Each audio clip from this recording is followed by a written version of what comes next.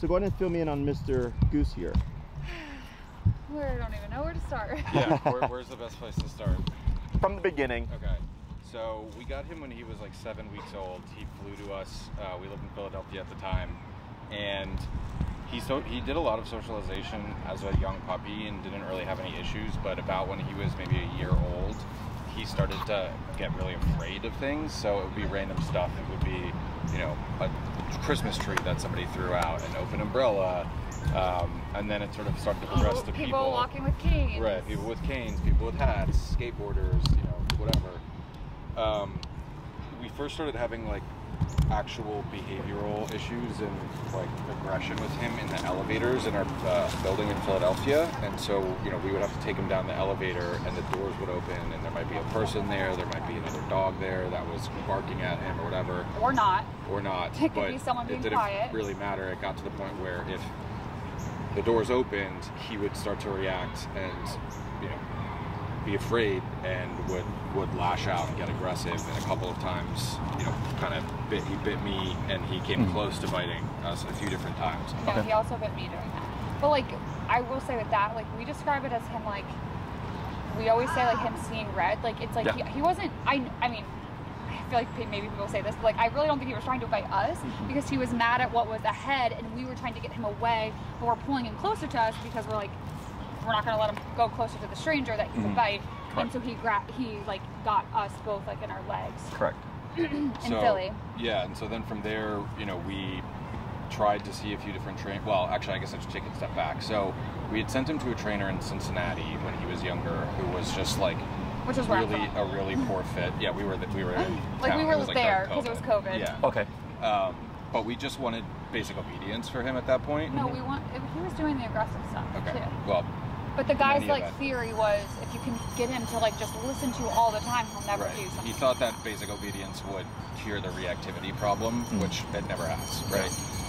Moreover, he had been like a police dog trainer or something like that, so he used a lot of methods that were not all positive reinforcement, and it just ended terribly. Honestly, Goose was more afraid than he was going into it. He really hated that guy. Like, you could tell everything, his body language was really bad. Like, he would do all the things, like heel and all that stuff, and the trainer would try to give him a treat, and Goose wouldn't take the treat. Like, being really like weird and defiant, and like you could just tell tail he was between scared. the legs every single time, like like, you know, because they would send us videos. And the other thing that I really didn't like about it was he was in the crate all day unless he was getting trained. But I think the trainer was saying he was having difficulty with like training Goose, so I feel like he was literally crated all the time. And he was gone for like how long? Like 2 months. So it was a board and train? Months. It wasn't 2 months. He was gone for at least it was a long time. Because then the trainer kept saying, I need more time with him. We're not getting it. So we expanded it. And so then he was like in the crate for like all of that. So if anything, he was worse probably. Yeah, it was definitely worse. And so then after that, we worked with a behavioral veterinarian. He started taking fluoxetine to try to, you know, get it a little calmer. He wore a muzzle for a while in Philly because we had to get him in and out of the apartment. Yeah, we couldn't risk having something happen. So we moved here, and things initially got quite a bit better, just having more space, more kind of, you know, he was a lot calmer. We didn't see nearly as many of the issues at that point, and so we stopped using the muzzle, and for the most part, he was pretty good, I think, for the first year or so that we lived here. But more recently, I mean, he always has weird things that spook him and stuff like he's just always been kind of weird in that sense. So like those didn't go away. Yeah. So like, for example, you know, if our friends come over to our house, he sees how we interact with them. Like, we give them a hug, whatever, and he treats them like friends. If we have a maintenance person come over, he has to go upstairs and stay in our bedroom because will bark at them, lunge at them. It's frightening, you know, so he has to be put away. Correct. So it's very situational for him. And more recently, it started to sort of come back, and he had more of these incidents. So there was a guy, you know, we have like a courtyard in where our townhouse is, and as we were walking in, there was a delivery guy there, and he started freaking out and again bit me. We were in Cincinnati, and we had a guy coming to work on the house that also, I this didn't. is my mom's house, not his house. But I didn't know about this guy coming, and so the guy shows up, and I open the door, and before I could put him away, he slipped out and was outside, and then as the guy was coming in, he nipped at this worker and got him on the leg. So that was reported to the county. We went through. Were there punctures, or was it just like a graze? It was more of like a scrape. It wasn't really a puncture. So but and he kind of nipped at his calf, but it did draw blood. Like I think the guy got antibiotics. Yeah, it was serious. I don't know if it was like prophylactic or what, but yeah. But in any event, that's the only person that's been not right. Not you guys, yeah. So now, you know, I would say the situations that we typically see him getting triggered are one, dogs, and so like when we're walking around, he will see another dog, and it's very hit or miss, and I think it is based on that dog's body language and kind of how he's feeling. But sometimes he gets very reactive, and you can tell he starts to kind of like huff and puff, and then jump and bark and growl. And of course, we never let him go near them in that situation. There's been other times where there's been dogs that, you know, either those owners don't respect the fact that we're trying to keep our space or what, but for whatever reason, he doesn't react and he gets along fine with them. As for people, it's typically, I would say, like at night that he's the most scared of people. Most times during the day, like we just walked over here, he's not reactive to people. Another example was there was a person, so Ashley was walking him, there was a dog barking in a house, and he was reacting to that dog, but there was a person coming by, and again, he like sees red, nothing happened, he didn't bite her or anything, but it was very uncomfortable because that woman was clearly scared by his behavior. Also because we have another dog, which also I think complicates. Yeah, we did not bring her because she's a puppy and she's has none of those weird things, but just is a crazy puppy. So I was picking up her poop and I wasn't holding his leash very tight. He almost got out of my hand and like went towards that lady. Once again, I stopped it before it happened, and I also think it was triggered by the dog in the window, not by the lady, as far as I can tell. But that was the first time for me where like he ever did anything to like a like a woman. Like usually it's men. It's almost always men. It's pretty much never been women. It's also weird because, as we said, we've had him since he was a puppy. He's never been abused, like nothing like that. And then the other really main situation, which we can put on the back burner of trying to fix because I don't know how to fix it that well with him not being here, but my mom's fiance. My mom cannot stay with us. I can't bring the dogs to Cincinnati anymore because if he walks in the door, it's the same thing as if it's like a maintenance man. He lunges, he barks. I mean, like, he hates him. He will bite him if I gave him the chance based on his, you know, based on what I can see him doing. So I would never give him the chance, of course. It doesn't help that my mom's fiance. He vaguely resembles the trainer that he really hated. Oh, okay, sure. And he first met him around the same time. I see. So they have similar characteristics, similar voices, and so this is just a theory that we've discussed with, you know, with a few people, but he may be associating him with that trainer. I also Either way, it really my mom's fiance doesn't have dogs. He's not also he's very bad with like body language and anything you would want someone to not do to approach the dog for the first time, he would do it, and then he also Goose hates Jeff as it is, so like it's a very bad mismatch. That's something I'm not even sure if it would ever get fully fixed, but it would be nice to be able to have like my mom stay Part with of the me problem and is visit me, also but fixing Jeff because his behavior is has never been helpful for us. We will ask him to do certain things or not do certain things to help mitigate the situation. He doesn't. Really. How old is Jeff? He's in his 60s. He's an adult. Okay. I would think he's an adult, man. Yeah. Doesn't act like one apparently. But he's. I guess what I'm trying to say is like when I'm saying he's like in his 60s, is like I don't know if he's ever going to change. Yeah. No. Yeah. I get you. I've been in this situation before. So at this point in my career, I was told like there's very, very few things that ever throw me off. Like I'm like, okay, I've not seen that before. But yeah, I've come across that. In-laws or parents or older people. They're just like, I'm older than you. I'm gonna do what I want, kind of thing. But he just also has very low EQ, and so he's not very good at like listening when we ask him to do things. Sure. And doesn't really, I don't think, thinks about why we're asking him to do that, which is his best interest and the dog's best interest. Yep. The last piece that I would add situationally is, I'm not 100% sure about this, but it does seem like on average he is more reactive with Ashley when I'm not around. Yep. And a little bit less, but still does it when I'm. Yeah, and I'll also say just the other thing to point out is he tends, even with dogs here in the park, doesn't do that bad because I think he knows he has space. Correct. Versus like walking down the sidewalk trying to pass a dog, he's going to react more. Yes. So that's just something else I've noticed and picked up with him. Like usually I can take him here, he'll look for squirrels, he'll go to the bathroom. Usually no people or dogs really tend to like crazily set him off. Versus like when we just were walking over here, like on our street, there was a guy walking like 3 dogs, and I can't tell you what about that group. I saw the 3 dogs. Yeah, and he like crossed into the street. We were on the sidewalk, but Goose saw them and started huffing and puffing and jumping and growling. So, just a couple of questions. What was the date of when you got him? You said it was pre 2020, right? Yeah, that would be 2019. He was born in March 2019. March. Yeah, He's and we 4. got him in Okay. at the end of Like around May-ish? Yeah, we got him slightly early Start of because May. he had to fly, which Yeah. Okay, so another then thing we regret. so then 2020 happens, right? Which is almost like a year later, Yes.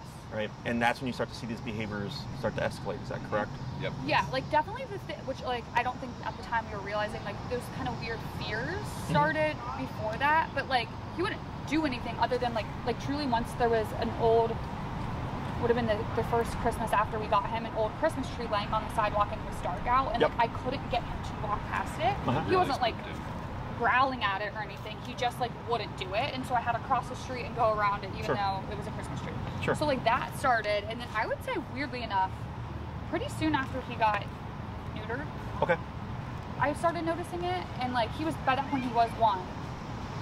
So it almost seemed to get worse like after that. Yeah, the difficulty with the neutering is it wasn't like he was good before and then he was bad after. It wasn't very clear, but it all sort of developed around that same time. Yeah. Makes sense. At the earliest, how old do you think he was when you started to see these things? At least 10 months. Yeah. 10 months. Okay, cool. So a lot of this stuff makes sense to me, and I'll just kind of explain everything. Last thing is, are you clipped to his harness?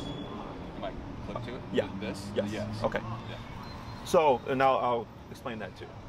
So puppies have 2, in my opinion, mainly 3 pivotal psychological shifts.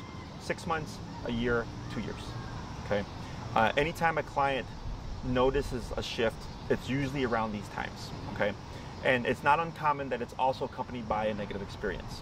So for example, client is with their puppy at a dog park. Puppy's around 6 months, 7 months, what have you. One of the dogs at the dog park pins the puppy down, or like bites, is aggressive towards the puppy. Puppy freaks out, owner freaks out. Oh my God, takes the puppy out. Like a light switch, the next day, puppy is now reactive. Okay, because the situation was mishandled, it has now become traumatic at a very pivotal psychological shift in that puppy's life, and it creates distrust.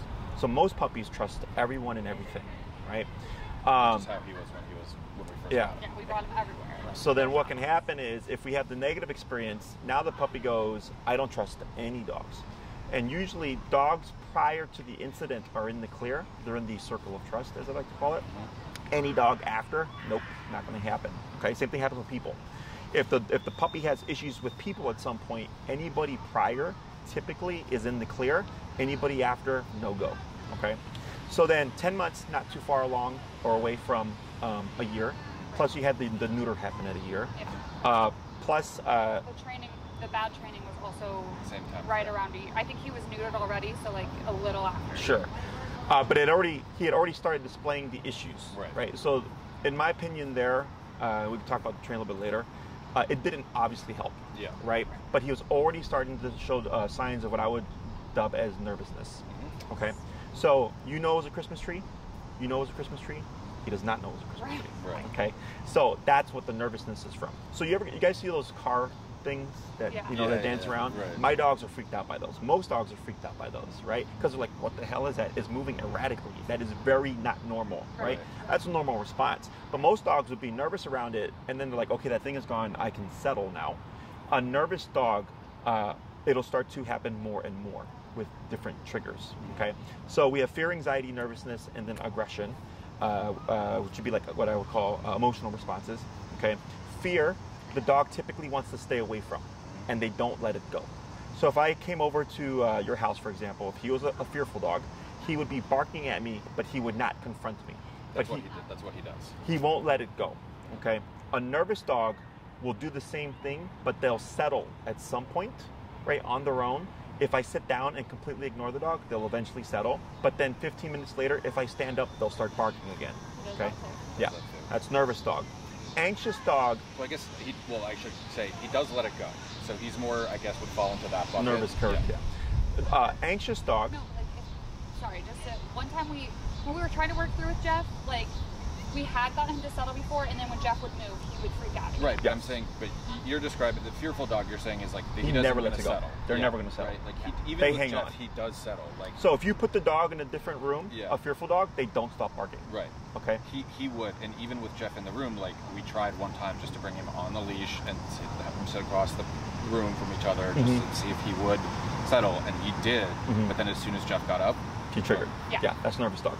Anxious dog, unable to relax. They'll lay down, get up, walk to a different spot, sit down, get up, walk to a different spot. They're salivating, eyes are open, right? That's anxious dog. So they look very similar in the sense that since they're not confident energies, they don't want to confront the problem. They tend to stay away from. But those are kind of key factors that I look at that tells me, is this dog more fearful? Is this dog more nervous? Is this dog more anxious? And we're a mixture of everything. Okay. So we're all animals, so humans also can feel fear, anxiety, nervousness, right? Some people are more inclined to jump into that emotion than others. For me, at this point in my life and how much stress that I've had to deal with this stuff, it takes quite a bit to get me to be anxious, right? But a few years ago, I had an ex-girlfriend, who's now an ex-girlfriend. I remember calling her and asking her, could you please make a dinner reservation? I'm really booked today, but I'd like to take you out for dinner. And she's like, I'm very anxious. I'm not comfortable with that. I can't do it. And to me, I'm like, what the hell, right? Because I'm like, it's just a dinner. You're literally calling for it. But for her, it was like that daunting. Does that make sense? Yes. So we're all a mixture of. Some of us can handle more stress, some little, and then we tend to favor certain emotions, okay? Same thing happens with dogs. It's not that he cannot become fearful. It's not that he cannot become anxious.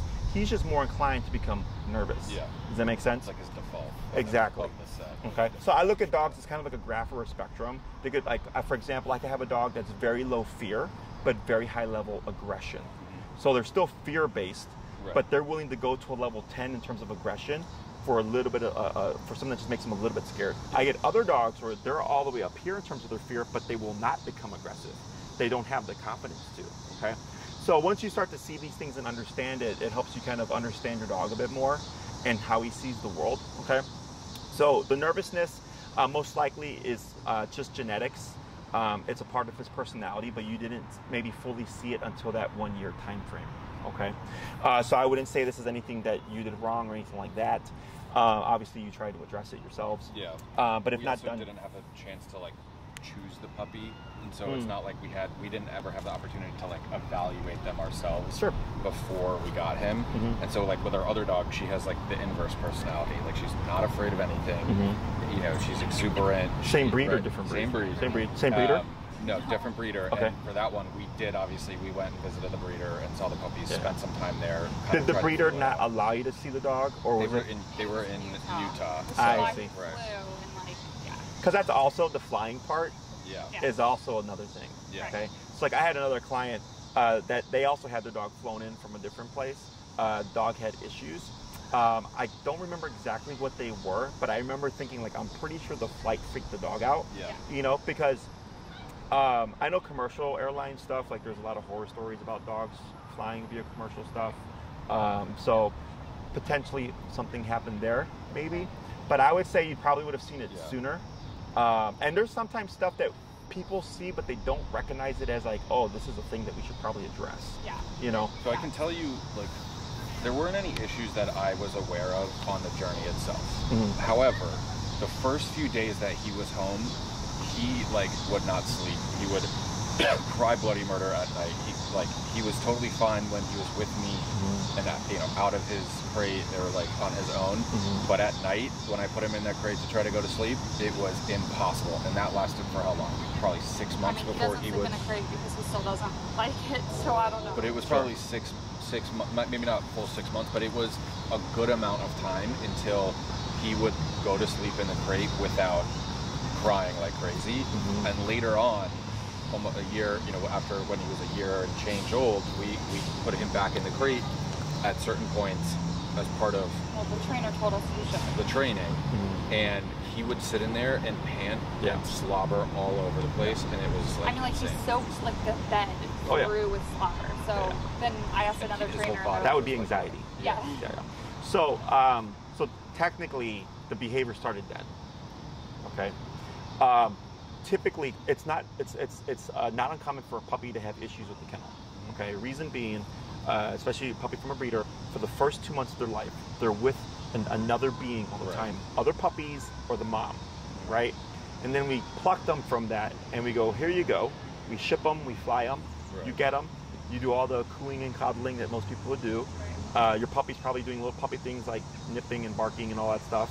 That doesn't become, or is not corrected. In my book, we correct that. But then also the kennel thing, because now the puppy is forced to be alone, is having to learn how to be independent, right?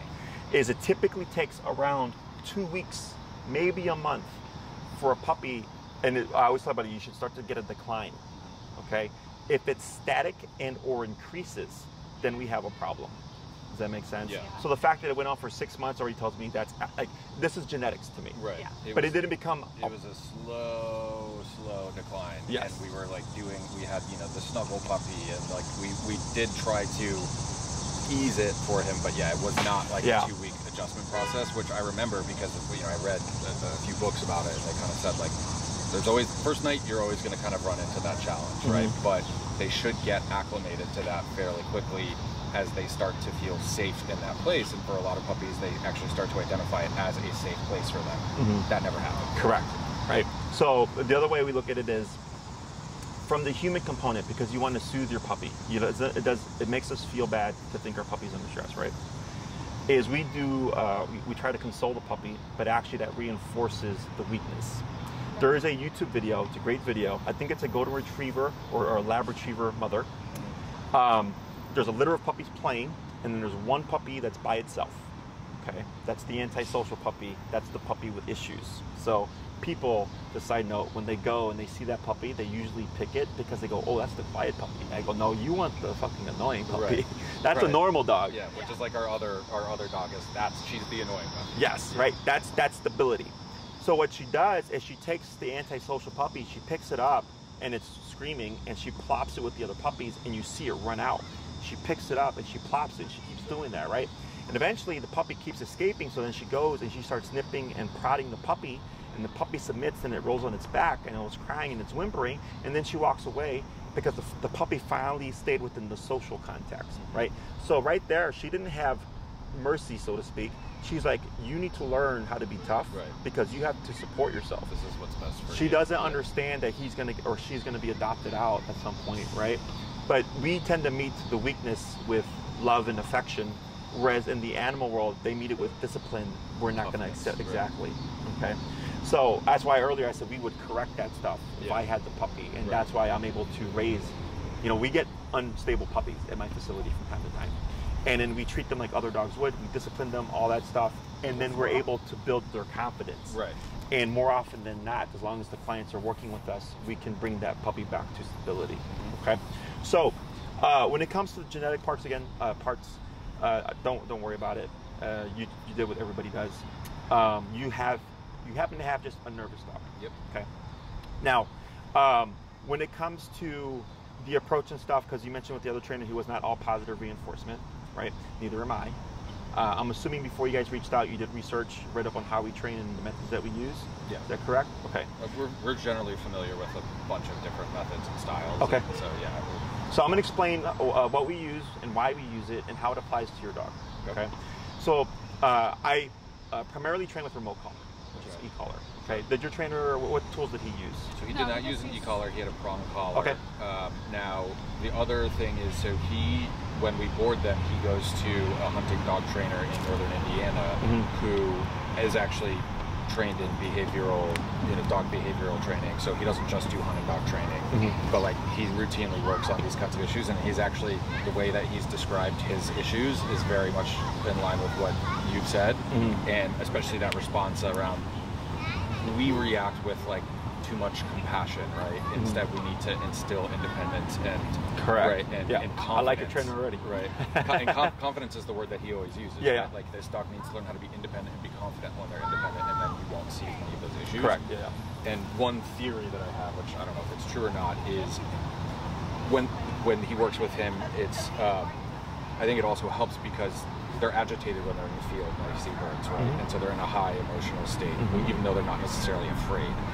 And he's learned to build a little bit more control when he's in like a very excited state. Correct. But he also does use the e-collars when they're training and has used it with him before. Okay, Yeah, excellent. but the Cincinnati trainer mostly just used His was just prong collar, but like yeah. instead of saying just like no or doing like only giving him treatment, he did the right thing. He would give him like a Pop it. Yep. Yep. Okay. So that So the reason why I don't do prong as much anymore is one, it takes a lot of technical skill on part of the handler. It's harder to teach to the average dog owner. Okay. Two, if I have a dog that already has trust issues, if I take that prong collar and I correct him, right, I have now created a relationship with the dog. So if the dog is nervous of me and I correct them for being nervous of me, do you see that? Yeah. Like I'm saying, like this is why you should be nervous of me, Right. because I physically corrected him. Right. Now, if you correct your dog with a prong collar, it's a bit different because you have a personal relationship with them. He trusts you, right? But now the problem is you correct them, and even if you correct them correctly, he looks at you and goes, "Dad, why are you correcting me for being nervous of this guy?" Right? Because he doesn't understand that I mean no harm. He doesn't Right. understand that you've paid for my time and you've scheduled it.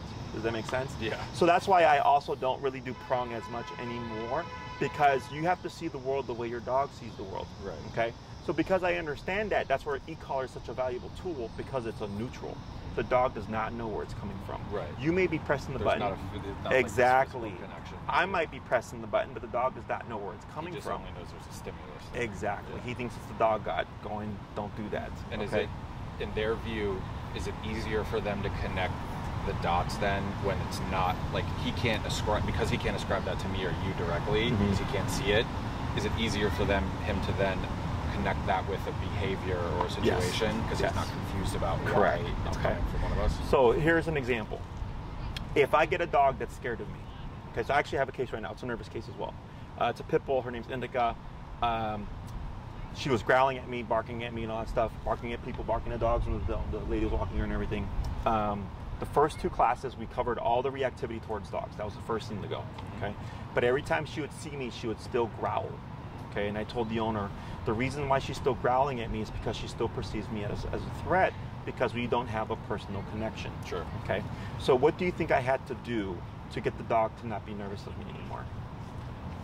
like Build a give her connection. treats and stuff. You're very close. How would I connect with that dog? Just like praise her. Play and with stuff. her? Not play, I said praise, but Walk Not her? praise. I'm not sure. very good guesses. I'd have to touch her, Okay. right? Because if my presence alone is making the dog Right. uncomfortable, Yeah. she has to have the extreme. The extreme is simply the touch, right? So we did that on the 3rd class. I said, okay, after today, now your dog goes, all right, this whole time I've been perceiving you as a threat, but you actually touched me, nothing happened. Right. But what happened then was, because I touched her and she then feared for her life, because remember, she's perceiving threat, the e-collar, because at that point it had been conditioned, when it turned on, when she flipped out, it settled her, and I was still touching her, and she was not being hurt, but the collar was not turning on anymore. Right. And we kept repeating that, where I'd walk away, I'd come back, I'd touch the dog again, right? And she would growl because she's going, I'm uncomfortable with this. Growling doesn't mean aggression. Growling is communication. Right. And we I kept don't like repeating it. this Exactly. situation. I'm not comfortable with this, which makes sense because no one had touched her other than her owner, right? So now when she sees me, she's indifferent to me because I broke the barrier. Yeah. Does that make sense? It does. Yeah. So here, and every case is different. So when we do remote collar, the reason why it's such a valuable tool to me, one is that the dog does not understand where it's coming from. They can more easily tie it to their behavior. So when we do the repetitions, initially the dog might perceive it tied to me because like, hey, you touched me, the bad thing happened. Yeah. But when we keep repeating, the dog goes, you know what? You keep touching me. Now The it's bad thing's not happening. Right. They're not connected. I'm not going after you. You're not scared of me. You're not running away. It's a psychological thing, Yeah. right? So we keep repeating that, and the dog goes, oh, so if I do this, the thing turns on. If I don't do that, it doesn't turn on, and you're not harming me. Right. That's how we start to kind of get the dog to Build perceive more- things exactly more differently. comfort, more They have confidence to, in the situation. Yes. So there's different types of confidence, right? So there's sports dog confidence, hunting confidence, but then there's life confidence. Right. Does that There's make plenty sense? of hunting confidence. But Correct. not And they much don't, life unfortunately, confidence. overlap. Yeah, they don't. Which You know? is, which is always been a little bit of a mystery to No, me. because but- our other dog has probably like little hunting confidence. Yeah, and according to this that's guy. actually what But she their boarding will- trainer has She's said. not afraid of anything. I mean, so far. And he's pointed this out. He's like, and when they go into the field, Goose performs great, and he's super confident, and he gets the instructions and all this, and he's got his head up, and he's scenting right, and doing a great job. But like as you know, obviously we know Struggles with life. right? Struggles with life. Yeah. Whereas Gertie, our other dog, she has so much confidence out here, and is totally fine. But he was actually saying she doesn't have that much hunting confidence yet, and so isn't that interesting? She needs to continue how it's to not build that. concrete, right? You get all these fluctuations. So my specialty is the life confidence. Yeah, well, that's what we need. That's what we care need about. on our The hunting day-to-day. stuff. So I can help you there. The hunting stuff is great. I and don't it's like hunt, so I don't even care. Look, I view it as like a nice pastime for him. He was bred for Yeah. that. He loves it. I love and that you're that's doing great. that because you're meeting what he's born to do. Right. I want to And give him like an outlet where he can be productive and happy. That's not. yes, because people sometimes they get these breeds because they like the way they look. Yeah. And there's breeders that breed for show, right? The way they look, and then there's breeders that breed for the work. Right. And it's sometimes people are impatient and they just get the dog that works because they want the look, but then they're mad because now the dog has issues because those needs aren't being met. So kudos to you for doing that. Yeah. Okay. And I do hunt. They're not. I mean, look, they're not amazing or anything, but hey, I take them up to the field. Yeah, it's they fun. go out and have a good time. For So, sure. So here with your particular case, the way I would approach it is it's remote collar. Okay. The one that we use has 127 varying levels of stimulation. So do you use a remote collar then? Not in the field. I mean, we have one, but part of the reason why I never really got to that point was because we started running into everyday life issues. Sure. And I was like, I'm not confident enough in myself, and I would like to solve the life issues before I start trying to work with him in the field. Yep. Because it's just more important to us, right? Like, Oh yeah. I the mean, hunting just doesn't life matter. is obviously 100% exactly. of what you're doing with him. Like, that so. just doesn't nearly matter as much to us. Chris, as if making you remember, sure we get that. actually did use one in Philly. It was your hunting one, but we used it because we had done all the obedience stuff, and he knows it all. Yeah, he knows it is obedience. But if and there's typically things does like it well, too. squirrels or any of those things out here, and you're telling him he's not going to do it. And I feel like we used it, but the thing that was so interesting about it, which maybe just means he needs more voltage or whatever it is, we would do it, and like if he wanted something, but this pause color because he wasn't really conditioned at that point, Sure. right? Yeah, and which that is a was big the factor. other reason why we put it aside was because we're like I knew he needed to be properly conditioned for the tool before it could actually be employed. And at the time, I was like, I'm not confident in myself enough to do that, so I don't want to do it wrong, right? Because On then I top felt of like we the just other had to do issues. like a million Now, hits of it, and like the other trainer that the board and train that he's gone to, he's conditioned him, but in the field context. I don't know. Yeah, about it's the life different. context, Correct. right? That's a lot different. So, and also like he may be using a different collar than we do. Yeah. And I'll explain all that stuff. So, the remote collars that we use they're meant for hunting. Most hunting collars have around 10 to 20-ish levels. Think of 127 on our collar as like 20 on like one of those collars, except we have 107 more divisions. We can really fine tune it, which is super important. Okay, and if it's good enough for life, it's good enough for sport. Well, that's for sure. Okay, so the first thing that I always cover is heel. Okay, because for a number of reasons. One, leash pulling and leash reactivity are like the two most common problems that dog owners have. Okay, so right away, class 1, we're going to use the command or teach the command, the behavior that's going to address those things. Okay. 2, most people in the city of Chicago walk their dogs 3 times a day, 7 days a week. So that's 3 times a day, 7 days a week. You're practicing this exercise. Now we have a ritual. Okay, because your dog is a nervous dog. Okay, or primarily nervous. E-collar is a stressor. Nervousness is a stress response. Okay, if I need this dog to override the environment, override the people of the dogs that he views as threats and the squirrels and stuff, our power might be up there. Okay, so technically what we're doing is we're overriding one stressor with another stressor. Does that make sense? Because we're doing that, we're probably going to see an influx in a nervousness or anxiety. It's normal. Okay, But you'll start to see that over time, he's going to start becoming anxious or nervous less and less and less, okay? Because you're exposing him to the stressor in a controlled context. He is learning if he does certain things, it turns on. He learns if he stops doing those certain things, it turns off.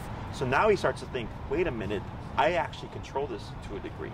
Does that make sense? His behavior influences. Exactly. So what we do is we condition the heel first. I don't really target the reactivity. Like, I don't say we're going to do heel and reactivity because it's a lot of information. But a lot of times what happens is after we've covered the heel, reactivity drops. Okay? Because when the dog goes out into the world and they're already under a state of stress, he's already at a 4. And then you add a thing that he doesn't like, now he's jumping to 6 to 7 very quickly. But when you start to teach a dog how to heel and focus, in order to focus, they have to calm down. Okay? So now he's going out into the world at a 1 or 2, he's no longer in an escalated state. Right. And now it takes more for him to get to that 10. Does that make sense? It does. And we've tried to do like a mini version of that, I guess, just by, especially when we're entering and exiting our little condo area in the courtyard, we always try to make him heel for sure when we're going in there, because having him focus on us does seem to help him avoid some of the other things. It's probably not to the same level as what you're describing. Correct. So when we heel with the dog, I don't care what the environment is. I don't care if you're in a hallway. I don't care if you're in a busy, Chicago park or what have you. You have a completely slack leash. Your dog is walking with you step by step. So if you take 5 steps, he takes 5 steps. You take 2 steps, he takes 2 steps. When you stop, he automatically sits. Yep. I don't care what's going on. Okay. When you have that level of attention and focus, it really builds the dog's confidence, because now he's thinking, all right, I really have to focus on you, because if I don't, 70 happens, right? So then he's doing that math. He's like, oh, there's that dog I don't like. But if I blow up, I know this will happen, and I don't want the consequence, so I'm not going to do anything and see what happens. Dog passes, nothing happens here, and he goes, oh, well, that dog didn't cause me any harm. Nothing happened with the collar. I guess I can just relax and do nothing. Right. Does that make sense? It does, yeah. So it gives him an alternative correct. behavior, basically. Unfortunately, we cannot communicate with him like, hey, bud, you don't want to do these things. Like, it's not nice. It puts us under. I basically tried. That'd be great if we could. But. But so dogs are physical creatures. They nip and bite each other. You guys have obviously experienced that yourself. That would be what we call redirected aggression. You're correct. He's not intending to hurt you, but he's frustrated because he can't get to the target. You're trying to redirect him, and you're pulling him towards you, and eventually that frustration is going to go somewhere, and you're the closest thing. Yeah. Okay. Most dogs go for the leash. It's good to know that he goes for the handler, because that's something that I would have to work with you with on how to work around that. Because if we get a dog that redirects, because that's also a stress response, and remember, e-collar is a stressor, I'm going to go, I expect that to happen, so I have to teach the skills of, it may happen, we have to push through it, but this is how you avoid getting bit. Sure. Okay? So, first 2 classes are always on heel. Heel is a 2-part exercise. We cover part 1. I don't touch your dog. You show up with your dog and your tool, and I like to train here as long as the weather permits, because, and this isn't even busy. Yeah, I know, yeah. You guys, so we live really close to here. Perfect, okay. And so, actually, when we first moved here, we used to bring him quite a bit, and he would go run and play with the other dogs that are often here, and really didn't have too many issues, but yeah, we're used to this environment. Yeah. So this is great because, one, it's very realistic for you, but then, when I get clients from like all over the city, I'm like, this is the busiest park in Chicago. Yep. Okay. I know this for a fact because one of my clients was a judge. Her daughter was when she did studies of all the Chicago parks to see how much they were being used. She said this is the busiest park in Chicago. Okay. So we're right here in the middle of it, and I tell everybody, if you can make it happen here, everywhere else should be easy peasy. Okay. So you show up with your dog. I coach you through everything. It's all hands on for you. If he became reactive, I walk you through it real time. Okay. That's I think a big part for us, is because in the past, the people we've worked with and tried to train with have not been there in real time. Sure. And so that was a critical part for us, as we're kind of going back into this with him and really committing to trying to work through it, was that we work with somebody who is able to see it in real time and in our real life environment. Yeah. So I coach you through all that. Okay. So then I send you off with your homework, rinse and repeat, come back a week later. Okay. You give me feedback. Did his reactivity drop? Is it the same? Is it 50% better? Blah, blah, blah, blah, right? What are the moments or the context of? And that tells me what I need to do next, okay? Do we have to play with the level a little bit? Sometimes I get it where people come back and like, Jesse, no reactivity this week. Like, it's a complete just 180. Not all clients are like that, although it is nice when I get those. There is one drawback to that, though, is that if your dog makes that quick of a 180, you don't get the experience of working through the problem, okay? So then, but I still give you the insight just in case, because it's very good to know. So then the second class, you give me feedback, I make some adjustments. We work in the second half of heel. We will cover reactivity if it's still showing its head, and I'll walk you through this is what you want to do so you have instruction, even if we don't see it, and then you go off, rinse and repeat, okay? Between classes 2 and 3, what I'd most likely have you do is give me feedback within a couple of days, okay? If you come across reactivity and you're like, Jesse, we were able to control it and shut it down with the instructions you gave us, we feel very confident, I go, great, come back for class 3, let's work on recall or something, whatever next, okay? If it's like we're having a tough time, then I might suggest we meet at my facility where I can bring in a dog and we can do controlled contacts and I can walk you through it real time, okay? So that's me bringing in a dog that would ideally piss him off, come in close to you, set him off, and then walk you through Set up the situation. Exactly, okay? And then at that point, I'd probably say take a week or two to practice, make sure that what we did or covered is working, and then you would give me feedback in that time frame so I don't just disappear for 2 weeks. Because if it's like, hey Jesse, we did everything we did at the facility, it's not working, I go try this instead. And I do it by email, okay? Because once you understand it, it's very simple. You're just changing the level, essentially, okay? Everybody has a breaking point, so the answer is almost always raise it up, okay? Once we got it, I have a dog, actually, last week, we did this with them. I saw them on Tuesday, and it said take the next 2 weeks because they were struggling with reactivity. But I already knew the owner was uncomfortable with going higher. So then I told him, you're going to start at 80 from the get-go. You're not going to raise it from 30 to 80 because that's why your dog is reactive. You're taking too much time to get to the point where the dog respects. I was like, if you just start at the number the dog respects, we're going to shut down the reactivity immediately. Sure enough, within a couple of days, they're like, hey, what you said worked, okay? But I'm still telling them to take 2 more weeks because I want to make sure it's sinking in, okay? Because sometimes we can get like, the first few days, hey, it's working really great, and all of a sudden, it just flips, and then it goes south. Then I told the owner, it's okay, it's normal, like, raise it up again, okay? So, one question, like, do you ever find that the dogs get collar-wise? Nope. Oh, yes. Yes, collar-wise, yes, okay? But I haven't ever had a dog where the collar stops working. Yeah. Okay, so collar-wise, the best way to explain that is, do you guys drive? Yes. Do you go on the expressway? Yes. Do you go the speed limit? Most of the, well, close enough. I'm going to say I never go the speed limit on Lakeshore Drive. I go to work, so. Yeah. I don't know, 5, 10 over. So you guys are like cop-wise. Yeah. Does that make sense? Cop-wise, yeah. Yes, yes. So think of the e-collar as a cop on a collar. When it's present, your dog will behave better. Okay, just like humans drive better, right? On the expressway, Lakeshore Drive, obviously most people speed, right. And then when you get behind someone who is going the speed limit, you're like, yeah, and you get around them, right? So, but then you see a squad car, we slow down, we pass the squad car, we're in the clear, we speed up, right? That's what we call opportunistic behavior, okay? It's nothing good or bad, it's the way of the world. It's just how it is. Your dog is the same way. It's an instinctual behavior. So in the wild, if there's like a pond of fresh water, and what is the fresh water? Is an alligator? Like let's say there's one, right, in the water, and the animals know they don't drink water. The alligator leaves, they drink water. Alligator comes back, they leave the water. Right. Does that make sense? Opportunistic behavior. So same thing for your dog. When the training is done correctly, the application of your collar should always dip. Okay, should always come down.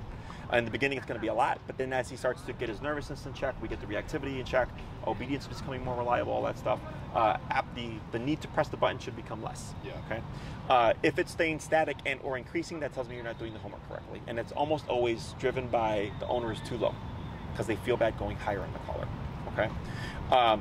Otherwise, when clients are doing the homework, the collar is simply present because the dog goes, okay, the cop is here, right, and I know I can't misbehave. In my book, it's when you need it, you have it. If you're going to be at the park, you should be off leash, you need it. If you're walking through, Chicago and all that stuff, enjoying the day with your dog, you need it. Friends coming over, maybe you need it, right? Yeah. Jeff coming over, you need it, right? Yeah, otherwise, if he's a great dog in every other context, you don't need it. Right. You take the collar off. Does that make sense? Yeah. Well, and I mean, I was just curious because I've heard about that in the hunting context where guys will try to train their dog with the collar, but then will try to continue to the behavior without it, and they're like, oh, the dog's just collar-wise, and so they don't have the same. For me, other, speaking of opportunistic behavior, they're like, I'm going to take the opportunity and now run away and go chase that squirrel rather than I think it's very funny just because, especially if you're a trainer, Or like I feel like they're trying to sell the client a dream of like, yeah, you're gonna get your dog off the collar. I go, but why? What happens? So the most common thing that we get when dogs run away is the random firework out of nowhere. Yeah. Okay. A lot of dogs are scared of fireworks. So if I'm at the park, and this actually happened to me with a client in the West Loop, we were training. This was like 2018, 2019. We were doing long leash stuff, and somebody blew up a firework, and I remember seeing it go up into the air, and there was dogs playing off leash. And I was like, who's going to run away? The firework blew up. The dog scattered. No one ran away, thankfully. His dog tried to run. He tapped the collar. Dog ran right back to him. And I was like, this is why we train outside, because you just got caught off guard, but now you essentially stopped and corrected the behavior. But you also just learned, if your dog did take off on you because he got spooked of something, the collar's going to override the situation and bring the dog back. Yeah, and like, I mean, look, we're full transparency. Like, I don't care if he wears the collar for the rest of his life. Like, we're at the point where it's like, we just need to get this under control and managed, because it frankly can be really stressful for us, right? And especially if I'm not around, Ashley does not feel like she had. Yeah. Well, I think he's strong, and I don't feel safe if he's going to do something. Like, he could literally pull out of my hands and make me like. Yeah, it happens. To be honest with you. Yeah. So. You're not the first. You're not going to be the last. Okay, this is what I've built my career on. I specialize in fear, nervousness, aggression, anxiety, all that stuff. The main thing that always holds us back is simply the owner. They're not willing to go where they need to go for the dog. Okay, but I will walk you through that. Everything that we do makes sense. Okay, we don't come in hot. I don't come in going, hey, let's go to 100. Right. We start low. We work our way up. I don't decide the number. Your dog does. Right. Well, okay. So if we're working, and I end up at 80, and then I'm getting what I want at 80. Then the answer is 80.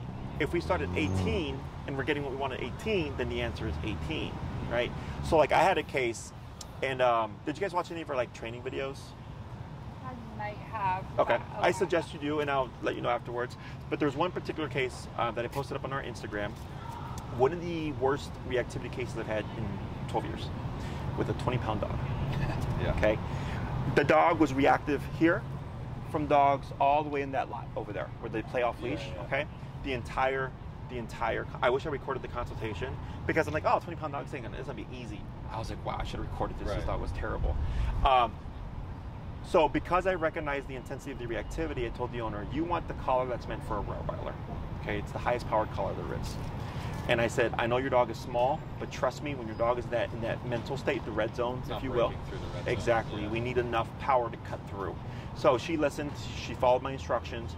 It actually took me up until the 5th class to finally resolve the reactivity, but we ended up having to walk around the park, go to 127, and tap the dog at 127 every single time, okay? And I told her, take 2 weeks.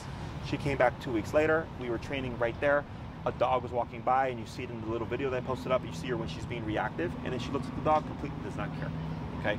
But the owner followed my every instruction. She just believed, okay, Jesse, but it doesn't make sense logically, because you're like, Jesse, it's a fucking 20-pound dog, right? Like, I understand that. No, but the quote, it's not about the size of the dog in the fight, but the fight in the dog. I was like, that quote is like 100% right, okay?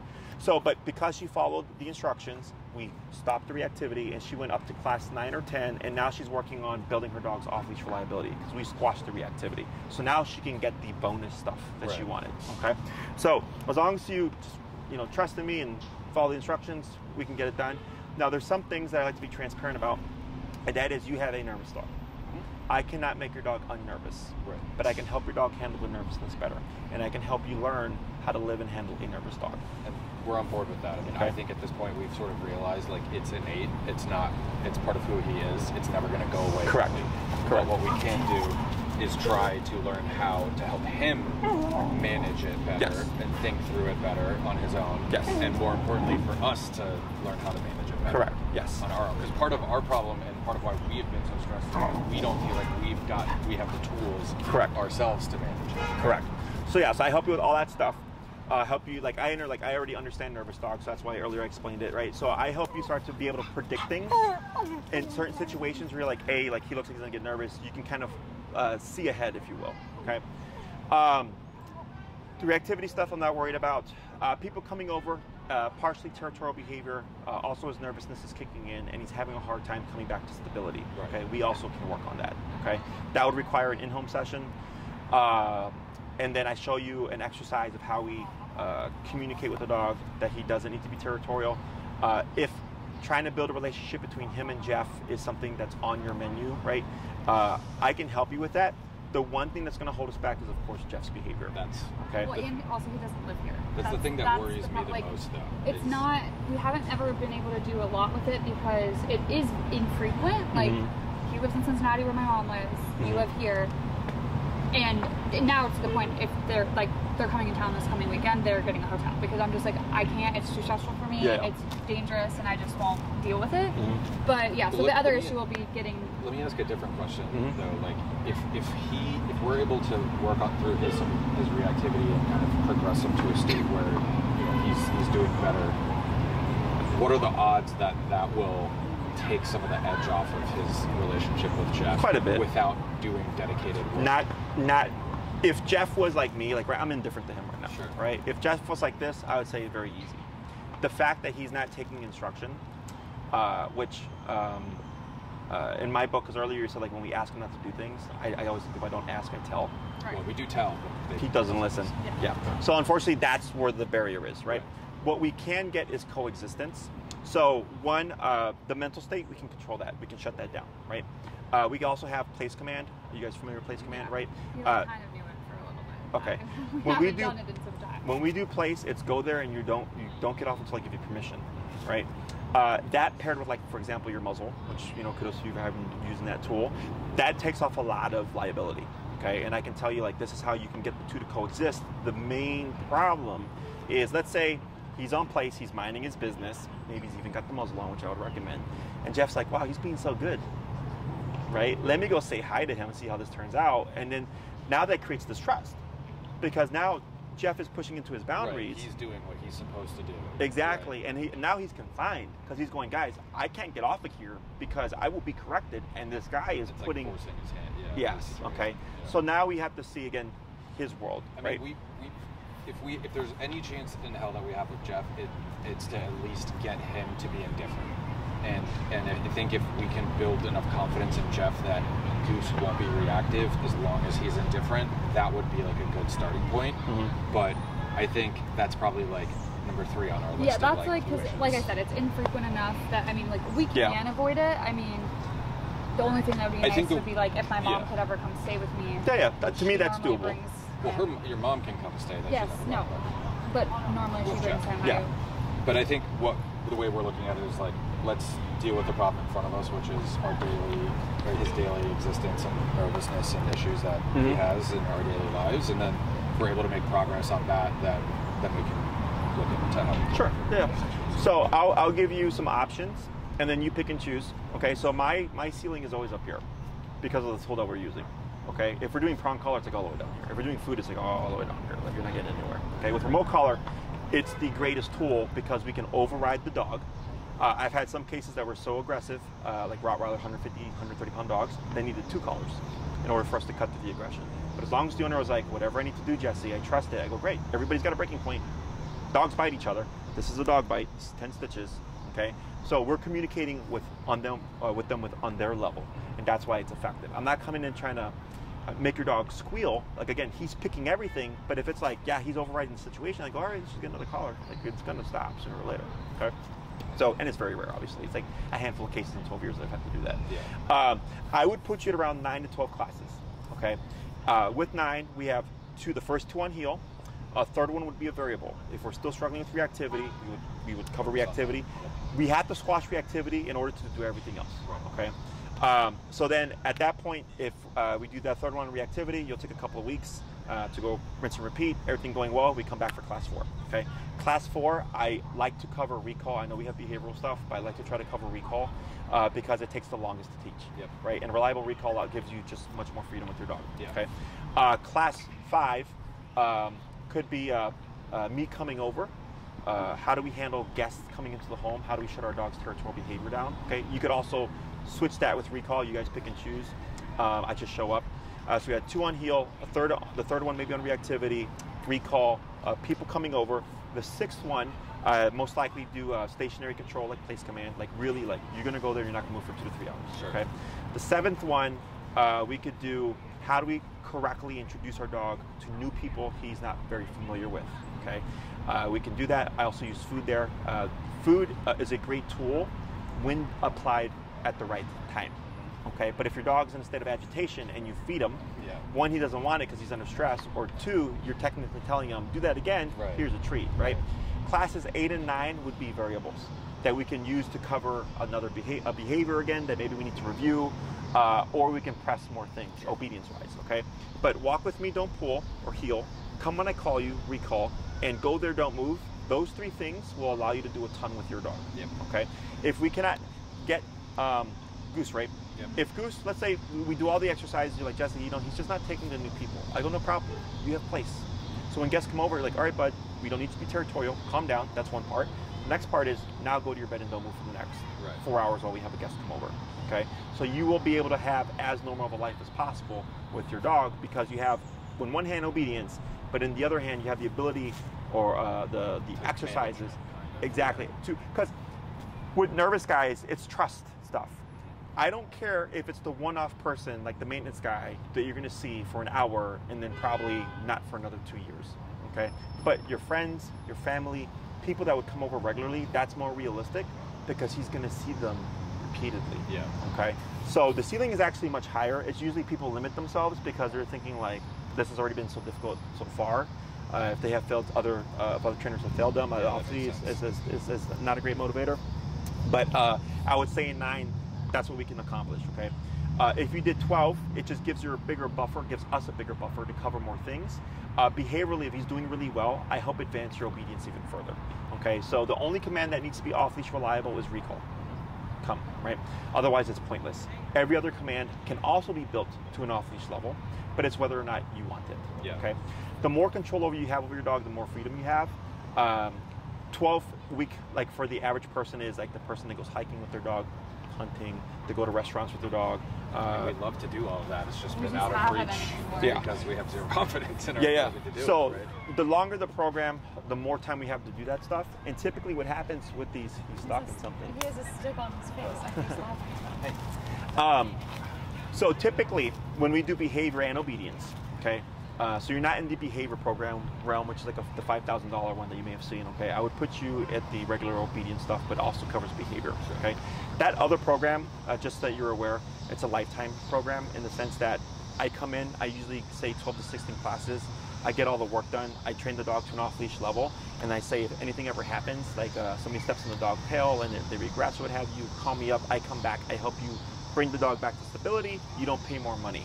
Okay, and then I go, thanks for the opportunity, and I go, and if you need something, call me again. Okay. Otherwise, with the flat or fixed programs, if we do 12 and then down the future, you decide you want 2 more for whatever reason, you would just pay the price of 2 more. Okay. I mean, honestly, like if we got through 12 and we were happy and comfortable with where he got to, then we would just deal with Birdie and just get her. I know, that was going to be my other question though. So I think the other problem I've been having, which she doesn't have any behavior. She doesn't have. Well, I was just going to say in general, the second dog choice was maybe, we love her, but like with dealing with him, it's then like, the problem is if I'm the only one home and I'm walking him, she's not healing. She's 1 year old. She doesn't listen to a single thing I say. She's very rambunctious. It's not that she gets into the red zone, but like she loves hunting. I mean, like squirrels and stuff. So she just, you know, won't. Sure, the prey drive. But it's sort of the same concept where it's like we've struggled to override that with her, even though it's not really like aggression or fear or nervousness. It's a different mental state. To break through to her has been difficult, so like especially for the heel training and stuff, would you suggest like when we work on with Goose, like should we try to walk them step? Like, so what I would suggest, do you like saving money? Yeah. I would do them both at the same time. Okay. Do the heel training at least? Yes. Okay. So you pay for my time, I show up. Okay. I don't charge per dog. Okay. So what you can do is you buy your program, right? Let's say you want 12. And then you extend, usually I recommend the first 2 classes. Very rarely do we ever need more than that, but it does happen. Is you pay an upcharge, I think it's like $75, $100 or something, to add an additional hour. Okay, so we have an hour for one dog, an hour for the other dog. Okay, and we do that for the first 2 classes. Once you get that down, everything else, you could probably just bring him, and then you do what you did with him with the other dog. Okay? The other thing is, let's say we do 9 with this guy, right? and you're like, Jesse, this is amazing. Can we do the other 3 with our other dog? I go, sure. We've already covered heel because you did that the first 2 classes. Recall is going to take a class. Place is going to take a class, and that still leaves you with 1 class left over. Okay, so the only thing, the variable in play, is his behavior. I know what I can get done in a set period of time. As long as the client shows up and does the homework, that's why my programs are set the way they are. That's why they're more expensive. Okay, because I want to train your dog, and I don't want to hear from you again. Okay, you guys are nice people. But that's how I view it. If you get a plumber, right, fix my toilet, and I don't want to see you again, at least not for this problem. I think nowadays people are caught up with it's a dog. That's not realistic because they're animals. And to a degree, yes, like I can't make them unnervous, right? But if you have the right know-how, your dog understands the concept of the collar and everything like that, and everything is correct. It should be like unless something out the blue happens, then I'll go, yes, call me. Another incident. Exactly, right? Like shit does happen in the course of years with your dog, but I don't want to hear from you week to week after the program, so I'm like, I did something wrong then, okay? Yeah. And I mean, I think that makes sense to us too, because it's like, I think what we've been looking for a while is also like a system, if that makes sense, right? That we can continue to use in the long term over, you know, once we're done working with a trainer versus, you know, some trainers will say like, well, they're never fixed, and you know, they kind of sell you on maybe like, to a degree, like the whole 2 months thing. Like, so when I first started training, and I still hold this today, I showed up, I charged you $25 for the hour. If I didn't get it done within the hour, if I wasn't happy with the progress, I didn't charge you. I'd say I'll see you in a week, okay? And that's how I got all my experience. So I paid my dues a long time ago. Very rarely, if I tell you, okay, this is a 3-week board and train, okay, and then for whatever reason the case was difficult, I say, I need 2 more weeks, I'm not charging you. Because I told you I can get this done in 3 weeks. You know what I'm saying? No, so, and what I meant though is like learning how to use the tool of the collar, right? And once he's sort of at that stage where he understands it and has learned the thought process of, oh, okay, if I don't react, exactly. That to me makes a lot more sense, because it's a tool that we can always have and use, right? So like we fix the issue, right? We don't need the plumber to come back again, but we've also sort of learned how the toilet works. Exactly. Right. That's a good way to put it. Much more, I think, beneficial for us. Yeah. Right? I mean, because you have to live with this guy the rest of your lives. Exactly. Right? I don't. Yeah. I already know how to handle this. So when we get cases like this, I always tell people, like, they'll come in wanting a board and train. Board and train is more money and it's easy money. But I go, if we don't see the problem, well, then you can't see me fix the problem, because we record everything and we send it to you. Totally, I go, with anything human related, reactivity related, if possible, I always tell people, do it yourself. Because you're going to learn everything yourself. It's experience for you. I already know how to do this, so that's not a problem. But yeah, that's what I would suggest. And you can let Tina know, you can mull it over, okay? It does impact the system that I would recommend for you. Yeah. So the collar that I would recommend for him does not come with the 2-dog version, okay? The previous version, it would be 1 remote to 2 dogs, and you could always pair a second remote, okay? They discontinued that model. The current model is only a 1-dog system. However, we can build a 2-dog system a la carte, but we have to do it ahead of time, okay? So if you want your own remote that controls both dogs, and you want your own remote that controls both dogs, we have to invoice you for that first, and I have to send it to Dogtra, because they have to do it in-house. We can't do it ourselves. If it's 1 remote to 2 dogs, we can do it ourselves, no problem. But then what people end up struggling with is, hey, Jesse, I have the remote, she's got the 1 dog, how do we do this, okay? The other option is you buy 1 remote for him with the collar, 1 remote for her with the collar, but now you have 2 remotes, 1 for each dog. Does that make sense? Yeah. So it's completely up to you. You can do that, no problem for me. But if it's like, yeah, we want the ease of we both have control over both dogs at both times or at all times, then please let us know, because we have to get the system, show Dogtra your invoice that you've paid it. They pair it usually around a 2 to 3 week turnaround. So that's why it's ready for when you start your training. If you get your collar through us and it, for whatever reason, is not in by the time you guys start your program, if you decide to move forward, I will provide you with the loaner, okay, for the inconvenience. But Doctor's pretty good about getting it turned around in a couple of weeks. One of the main companies, I think. Yeah, they're the best. I think I have a Garmin or whatever that he had for hunting, but I know a lot of trainers use Doctors. Yeah, it's the best in my opinion. I've been using it for 12 years. I had tried a couple of other brands, and it's not the same, especially when you're doing with behavior. Well, yeah, and most of, like you said, don't have that range of sensitivity. Any other questions? No, I think that makes sense, because I do think, part of the issue is Gertie also doesn't listen, and so trying to like teach him heel with a dog that's not doing anything. Correct. You know, it's like I also think it makes it harder on me to control him, which has been another issue because she might be trying to get a squirrel over here and he's reacting to a dog over there, and I'm literally like getting torn apart there. Yeah. And like I'm like, which one am I trying to focus on right now? So yep. Okay. Tina will reiterate all this stuff to you. Okay. And then when you know what you want to do and what system you that's the most important. It's just what system. Yep. Okay. So that I can right away take it, ship it to Dogtra, and then you don't have to pay the shipping stuff. I handle all that for you.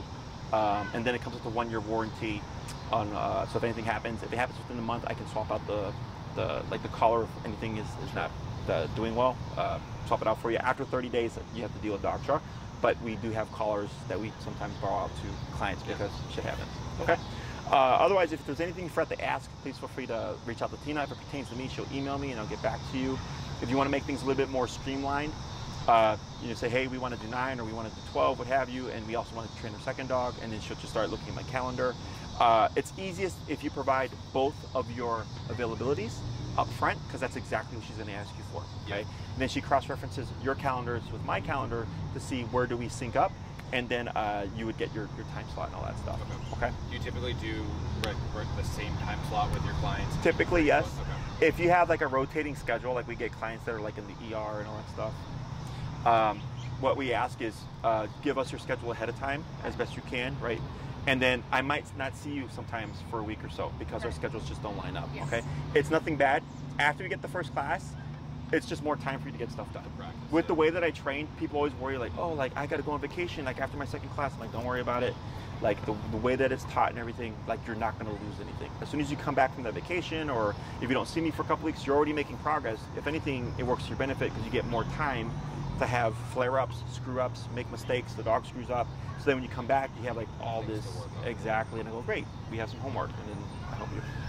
Sorry, and that brought up one more question there. So we do have dog walkers that will have to come, like, obviously they're not going to know. They don't have to reinforce the training, it won't impact your training. Okay, cool. And we haven't heard anything from him about, honestly, like, I guess there's been a couple blurbs about him maybe getting a little reactive, but like he's never had a big incident when they're walking him, and they've never expressed like, hey, this was behavior that like we're really worried about. Sure. So I don't know, maybe he doesn't feel well, one thing to take into consideration is that you're his family. You give him something to protect. Yeah, right. That you empower him, right?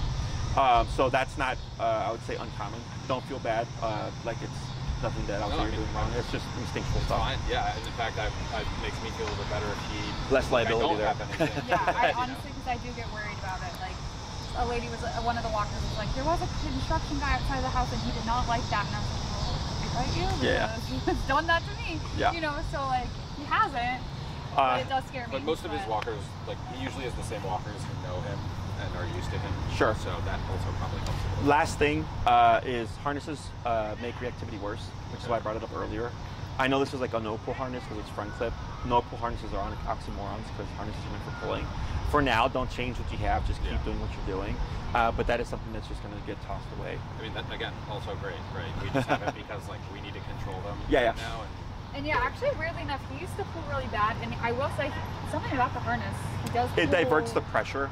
Yeah. So what happens is when they pull forward, because of the way it's surrounding the front legs, it diverts it. As opposed to if you put that clip on his back, it's even worse because he's putting his chest into the into the harness. When he was it's like he used to like we ended up switching. But now he honestly doesn't. I couldn't even walk.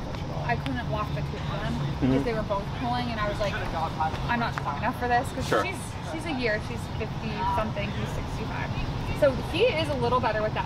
The harness does nothing for the puppy though. She doesn't care. If anyone's gonna need a high level, it's gonna be puppy, I think. Last thing is if you go to my website, canineperspective.com, it doesn't matter how you spell canine. If you go on my homepage and you just kind of scroll up a little bit, you'll see a YouTube video. I believe it's got a pit bull like smiling in the sun. That is a great video to watch because it was a reactivity case both for its humans and dogs. And within the first class, you see me relax her and I'm even petting her and she's not acting out. And I explain kind of like this. So I have the footage as here's an example, and then I have me breaking into it or breaking it down, as opposed to here's a 1 hour long lesson and then you just gotta pull out the information on your own. Right. That video is also a part of a greater playlist that also has other videos where I break it down and I show reactivity cases, and I go, this is the theory, this is how it works, blah, blah. Okay. Yeah. Awesome. It was a pleasure, guys. Thank My you next so client much. is already here. Yeah, Okay, thanks cool. so Any much. questions, you let us know. We'll take Sounds care good. of it. All right, thanks so much. And then Jesse. Tina will just email all the, like, about